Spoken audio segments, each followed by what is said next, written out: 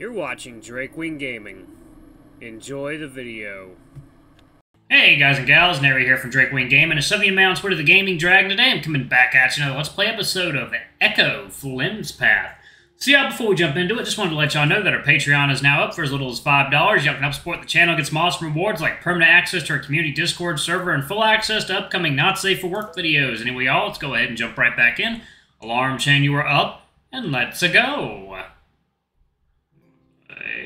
Right there. There we go.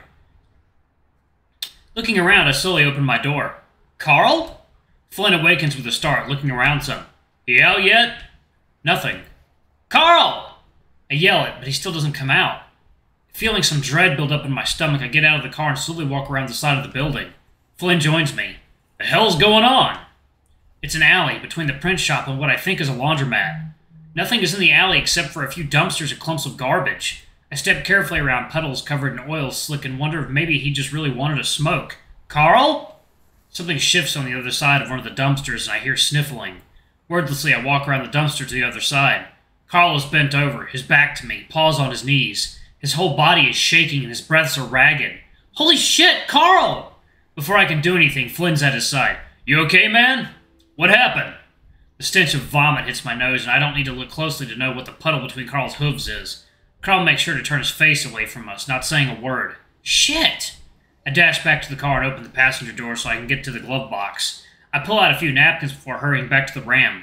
When I return, Flynn is quietly rubbing his back. He takes them from me wordlessly and starts wiping his face. The last time I'd seen Carl like this was just last year, when he'd had his panic attack at school. I didn't think he'd have that problem now, after all the therapy and time away. I feel just kind of useless just standing there watching them. He's at least not hyperventilating. The Ram has his horns pressed up against the wall, taking deep breaths as he wipes his face again. Why do I suck at everything? He says it quietly, between gasps, but I can make it out. Not everything. Come on, let's go. He starts to pull on his arm, but he yanks it from him violently. Don't touch me! Flynn and I are stunned into silence. I just stare at him, mouth open. He glances at me and his eyes are red, and for once it's not because of weed.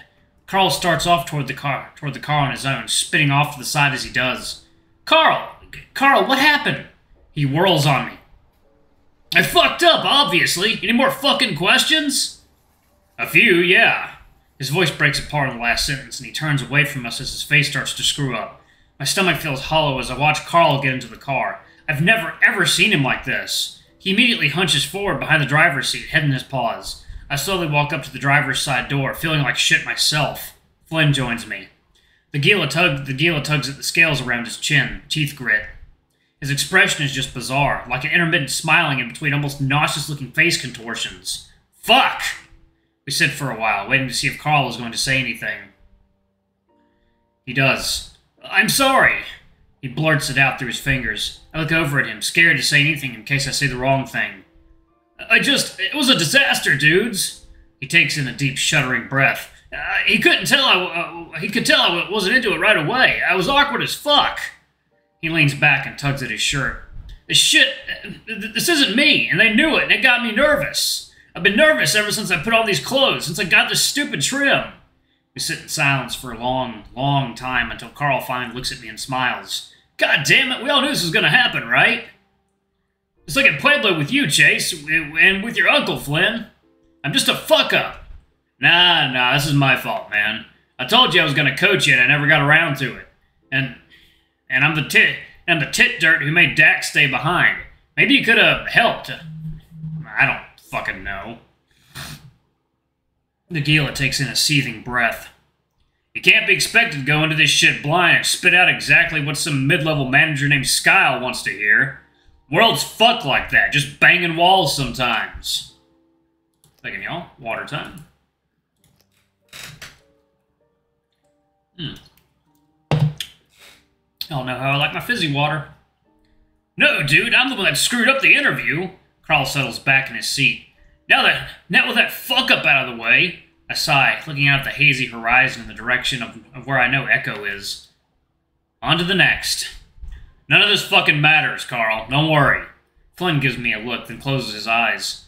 I don't know if Flynn believes what he's saying. So with that, I turn on the ignition and pull out of the parking lot, leaving the print shop and its alley far behind us. quiet outside. It's quiet inside. Not that I expected any noise or anything, but still. Flynn's desk is pretty clean except for a stack of documents labeled March 1st County Code Amendment Board Review. Upon closer inspection, there also appears to be a book propped up against the monitor. Municipal Economic Development, Free Market Solutions for Public Problems. A sticky note is attached to the front with flowery cursive handwriting that states, "Read this." I hear Flynn step up beside me, seeming to notice my gawking. He doesn't say anything, though. Instead, he just walks over to his computer chair and takes a seat. Carl ambles in after him. If I didn't know better, I think he was high, judging from how puffy and red his eyes are. You don't actually come inside here too often, do you, Carl? Carl shakes his head. Still really weird that you're a secretary, Carl half mumbles. Clerk. Flynn rests his elbows on the desk, rubbing his fingers together. You know, elections are coming up here soon. There are a few positions up for grabs. He looks to Carl, and it takes a few seconds for Carl to look back and get the meaning. That's cool, I guess. Flynn opens his mouth, pauses, then speaks. Maybe even the clerk position. I was heading toward the mailroom, but that catches my attention. I stop. What? Do you think you'll be, voted out? Flynn shrugs. I might not run. Carl lets out a little huffy noise, sniffing and wiping his nose with the inside of his shirt. So, you're going to go back to unloading freight? Flynn doesn't respond immediately, as if weighing something in his mind. He pushes the power button on his desktop tower, and the whir of the internal fan breaks the silence. I may not even be here. Carl looks up now. Huh? Gila seems to grimace slightly, his maw pulled into a sneer as if whinging at himself. Fucking... Chase, you gonna get your shit scanned or not? I straighten some, not really having expected him to shift focus and snap at me. Right. What the hell? What does he mean by that? Flynn, what? He's staring at me, and it's like all the air has been sucked out of the room. I swallow. Are you going somewhere? Flynn looks to Carl as if expectant. Carl blinks, meeting Flynn's gaze. Are you, dude? Flynn's sharp stare lulls, but only slightly. I don't know yet. What the fuck? Carl, it really doesn't... Shit. Do you see the way Chase is acting? Carl looks at me a moment, then back to Flynn. No? His voice is quiet. You gonna leave too? I don't want to leave, Carl. Flynn shifts in his seat, his tail curled tight around the base post of his chair. Carl just seems still. I can't even see him breathing. Jesus fuck, Chase. All I did was ask. Flynn reaches into his desk drawer and pulls out a can of lemon lime soda, holding up in Carl's direction. You did something, all right. Just give me a minute, all right? I need to talk to Lardass. Do your shit. I rub the space between my brow and step out of the room. The mailroom looks a little different for some reason. It's not nearly as neat as it was, with some of the parcel folders scattered on the main table, documents dog-eared and tape-tagged. I step forward and the heel of my foot hits something hard and metal. It rolls out from beneath me, and I have to use my tail to catch my balance. Jesus, fuck! I find myself involuntarily clutching my chest, trying to regain my composure as I check what I nearly broke my neck on. A fireplace poker? Wait, now, water time.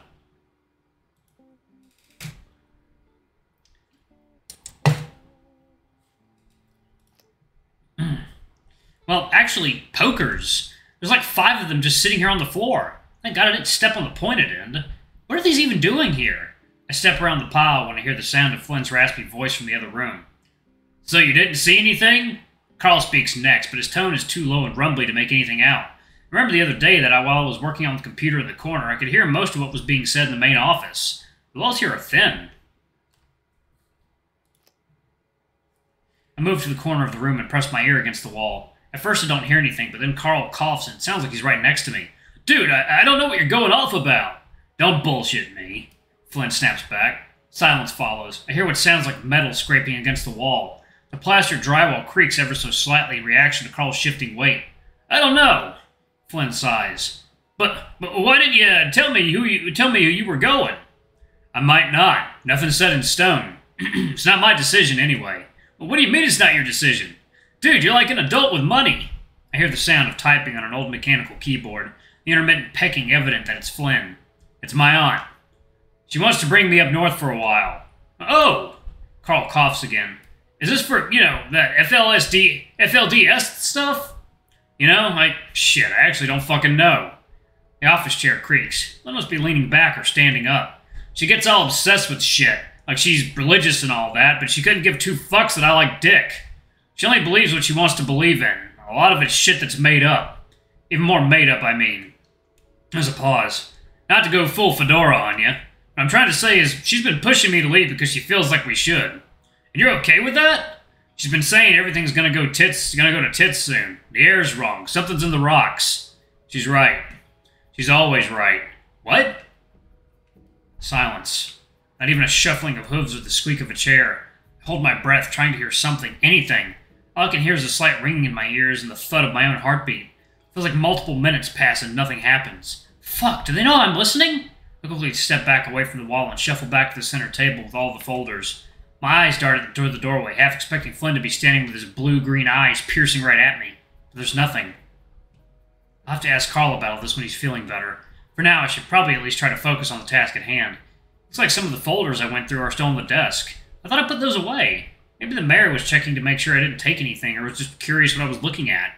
Well, it doesn't matter now. It actually cuts down some work of trying to find most of this stuff.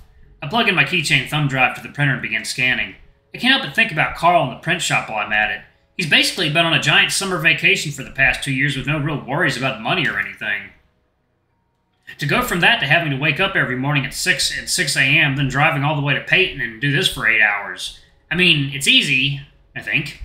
Once you get the basic handle of things, it's that kind of job you can kind of autopilot. You can drift away and just daydream most of the day. I had jobs like that growing up. Hell, if I went to Mesa instead of Pueblo, I'd probably have ended up behind the till at Leo's dad's place. Despite everything, I can't help but feel that might have actually been kind of fun. Leo's dad's really nice, always offering to help with things and never seeming too skeeved regarding gay stuff. But, of course, I had to get away from this town, and Peyton's not far enough. I'm still not even sure I like journalism. I mean, the classes are interesting and all, but I'm imagining trying to sell myself and my work to all these outlets, and I don't know. I guess I don't really have the energy for it. Plus, I never really liked looking at myself on screen. Huh. I don't really remember seeing this one before. This must be from a folder I didn't look at. There's no descriptive text attached to it. I placed the photo on the scanner. After a few minutes, I think I've got most of what I need. I removed my thumb drive and turned the power off for the scanner. As I step out into the hall, I notice that the door of the mayor's office is open. It's still pretty quiet in here. You know, I never really knew much about Flynn's aunt. He was kind of in and out of his life growing up, from what I recall, and usually didn't stick around for Echo for too long. Second, y'all. Water time.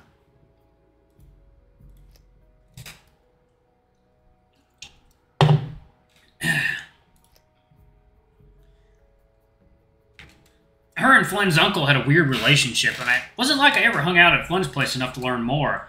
He was always just a bit too old to really pal around with like I did with the rest of the group. I mean, Leo was like a year younger, but he didn't really act like it. Flynn was basically an adult by the time he was 14 by the way he handled himself, all self-reliant and such.